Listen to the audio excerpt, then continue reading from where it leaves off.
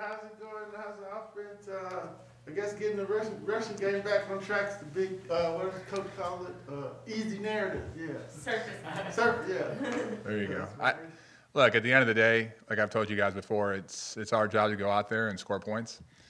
Unfortunately, last week we had our opportunities in the red area, and when you come away the way that we did, you don't get the result that you want. And so obviously each week, regardless of what happened the previous week, you want to go out and you want to execute at a high level and you want to score points. Regardless if you had a great game the week before and scored a lot of points or you didn't.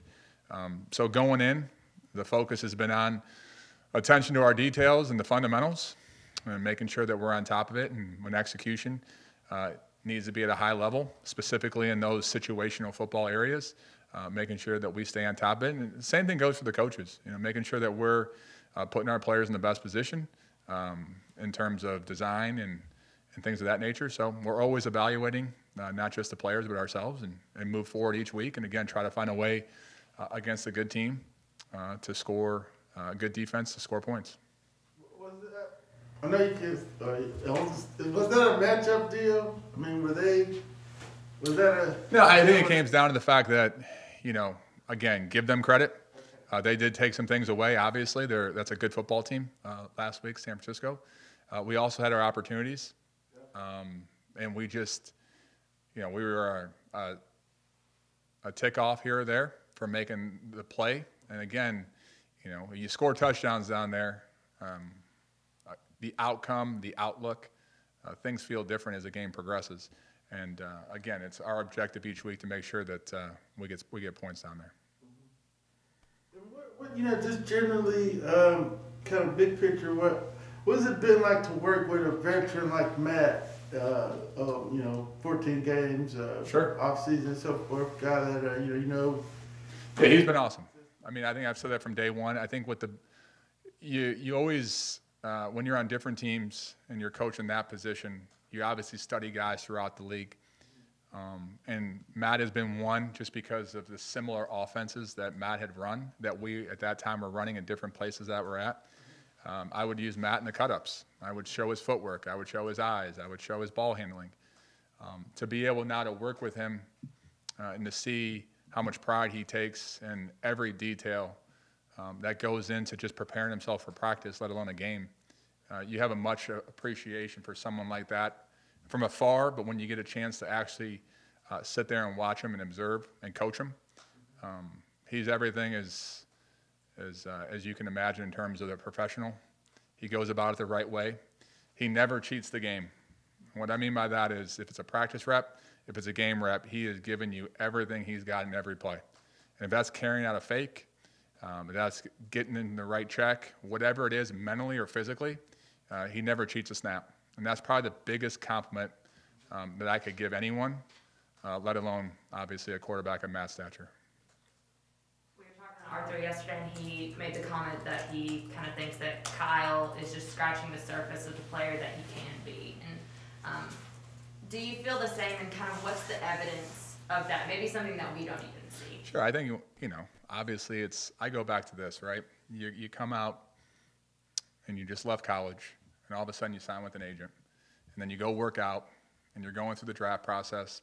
Most years you have a combine, you have workouts, you have a pro day, you get drafted, all those months, and then all of a sudden you go to a new city. And so having to deal with all that as a rookie, it's a lot, especially when you're 20 at the time we drafted Kyle. And then now you go into an NFL, OTAs, training camps, which he's never gone through, right? So every day, right, is a new experience.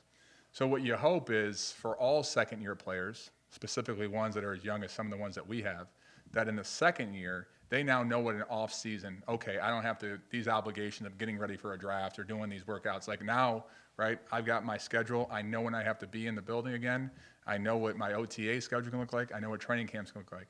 So I think it's just the ability to come back with an understanding of what's next. When you're going through it the first time, I mean, head on a swivel, right? So the reality is you hope that part of the process, as I look at Kyle, right, that part is settled because he'll now know as he's going through his second year what to expect, understanding the season's a long season, how to take care of your body, understanding that what training camp is now, what we're asking for you to do. And so when you put all that together, and then now you go ahead and say he's a year older, a year stronger, a year wiser, from a physical and mental standpoint of the game, I think now all of a sudden you can see some things maybe happen faster or easier, or hey, I've got experience. I know when I did that last year, this is what happened to me. I'm not going to do that this year. And so he'll have a whole season to go back and watch the film and study himself and how he improved and what he needs to improve on, and things that he's done well and continue to do well. So to me, that's where you see typically, I was told this a long time ago when I was a player, most jumps for NFL players happen from year 1 to year 2. For a quarterback, some are different, from year 2 to year 3.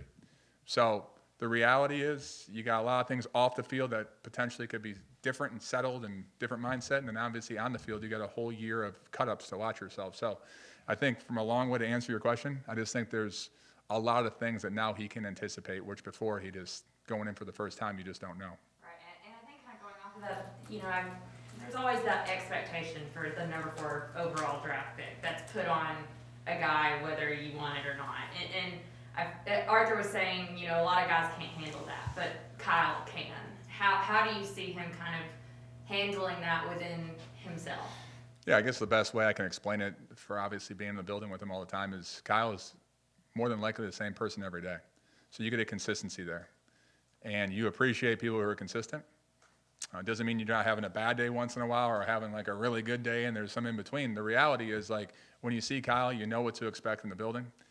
You know how he's going to be in a meeting. He'll be attentive. You ask him questions. And then when he's out in the field, you're now understanding how he's going about a practice. So to me, the consistency level is important as a rookie, just because you're getting pulled in a lot of different directions, especially when you're as high as pick as that. But I would say anybody in the NFL, once you get here, the reality is, yeah, no doubt, people want to know how you got there. But then after that, they want to see if you can produce, right? So I think there's a story that's written about when you get here, but the reality is most people only care about once you get here, what do you do with it? And I think Kyle is just going about putting his head down, trying to be fundamentally sound, do what the coaches ask, and make the plays that are given, and he'll obviously continue to trend that way. Any of the young guys home with a checklist, so whenever the season ends, an off-season checklist to say this, you might want to look at these things, or do you Sure. just say we'll see you when you get back? Yeah, no, I mean, obviously we have to go through it first as coaches, so we typically do no different, because right when the season ends, right, you obviously have, there's an evaluation process of your own roster. There's obviously an evaluation process of the free agents that are coming out that are not on your team, and then obviously you're into the college draft. So it's a true evaluation period. You evaluate not just the players, but your scheme and your design and everything else that goes in it. Then you're watching each player. The guys that you know are under contract that'll be back, there's definitely a report that you'll talk about and you'll share with that player the good, the things that he can improve on. And obviously when they're back in the building, you share it with them, and it gives them a chance to work on some of those things, and you build tapes for them and you help them with their craft.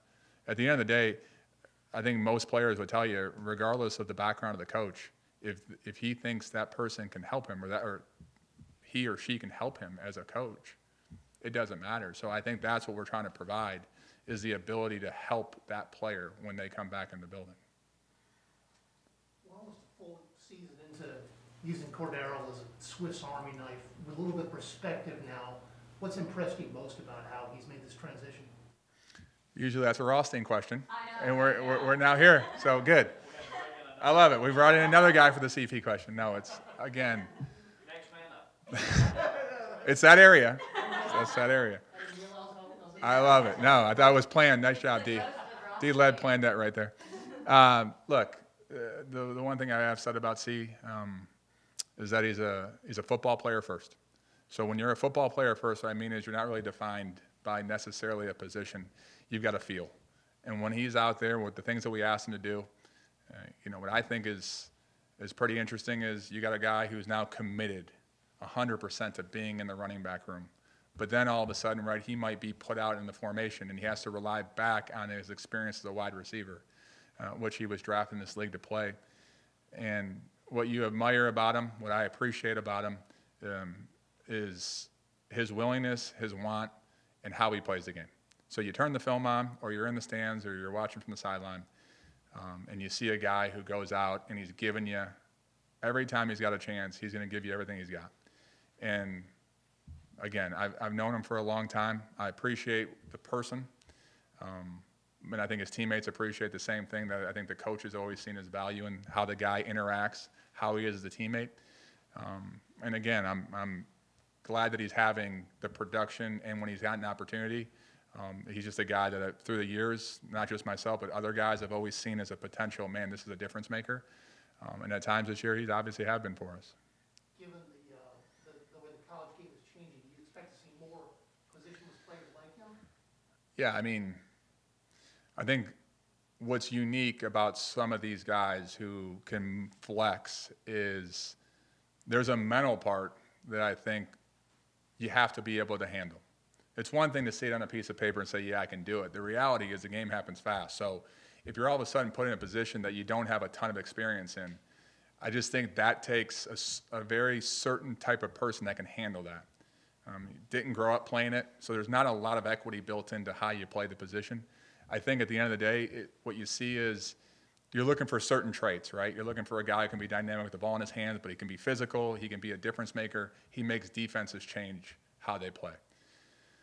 There's a lot of great college players that come in the NFL. The reality is when they finally get into a position to be that, most guys can't handle doing more than one thing. And I think as CP has gotten older, I think he's gotten the appreciation, the experience, and the understanding of how to do that. I just think it's a tough task to bring in somebody, especially right from college, to be able to do that. Maybe you can groom someone and help someone that way. It's just, it'll be interesting how the league moves forward with it for sure. Maybe I'm making this up, but No. it's possible. I'm gonna run it by you. It seems that he, more than anybody I can remember, is down by forward progress and doesn't actually get tackled a ton. He doesn't get tackled to the ground more than most guys I've seen. Am I making that up, or is there a reason for that? Is that balance? Is that because he runs upright? Is that? Yeah, I haven't looked or thought of it that way. Okay. What I see is he's 230 pounds, maybe 235 if he ate the night before, some of the things that he goes. But the reality is physical player, right? So once contact's made, here's the one thing I do know. Guys who typically, when they meet CP in the hole or wherever, like, it's going to be a collision. And CP doesn't shy away from contact. And that's what goes back to the fact of just being a football player. He knows how to play, but the reality is he's not, he tries to play the right way. Going back to the short yardage situations that Delay was asking you about, I mean, I know that's obviously not what y'all want. And when you look at the numbers, I think it was like 1 for 7 with like a yard to go this past week. And what do you kind of just say to this unit when you're in those situations where the margin of error is so small to kind of just get the job done in those situations? I will go back, and you guys will remember 2021 as me saying the same thing about fundamentals. Like execution obviously is important. You practice the looks that you get, and sometimes defenses prepare a different look than maybe you haven't seen on film, and then you use your rules as a player to adjust to whatever you just saw. But it will always come down, regardless of position, at all 11, is it starts with your stance from the time you were whatever age you started playing football to how you take your first step to where your eyes go. And that's just the pure fundamentals of it all. So the reality is, regardless if it's 3rd and 1, 2nd and 1, 1st and 1, regardless of that situation or just the entirety of the game, the team that plays with good fundamentals is disciplined, detailed. I'm not saying the ball doesn't bounce a different way sometimes, but the reality is you're more successful than you're not. When you get out of your fundamentals, or your eyes are in the wrong spot, or you don't take a great first step, more than likely there's going to be inconsistency. And so that's what we continue to strive for, regardless of the situation, is the consistency of the fundamentals of not just the body, but the eyes, and knowing what you need to do and applying your rules. So moving forward, that's been what we've been telling guys, and it'll continue to be what we tell guys. Anything else?